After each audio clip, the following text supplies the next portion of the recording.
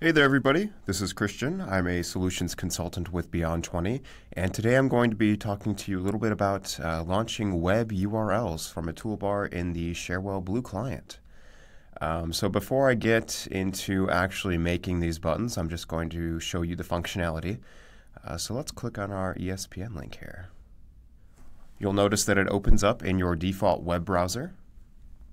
And if you have a session going already, it's actually not going to open up another window. It's just going to add on a tab to your current session.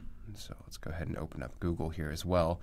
So as you can see, it just launches directly to the site that you specify when you make the button. So let's go into here. I've appropriately named this Christian's Toolbar. So we will customize this, edit. And as you can see here, this is just one step that I've made. Let's go to add a one-step action. And for something like a URL, you're not going to want to set an association to it. You're going to want to have it on none. That means that no matter what object you're on, whatever dashboard, you'll be able to launch this. So let's make a new one. Let's say, let's do the MAP exchange.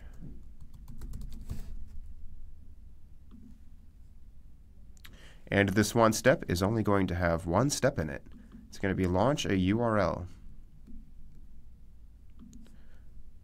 And we will say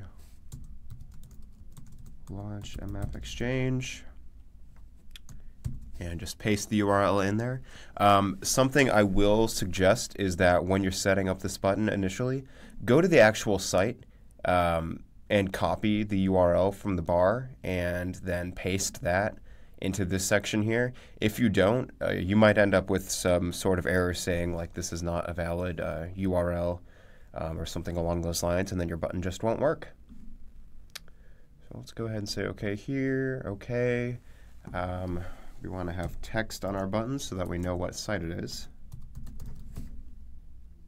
And show text on button.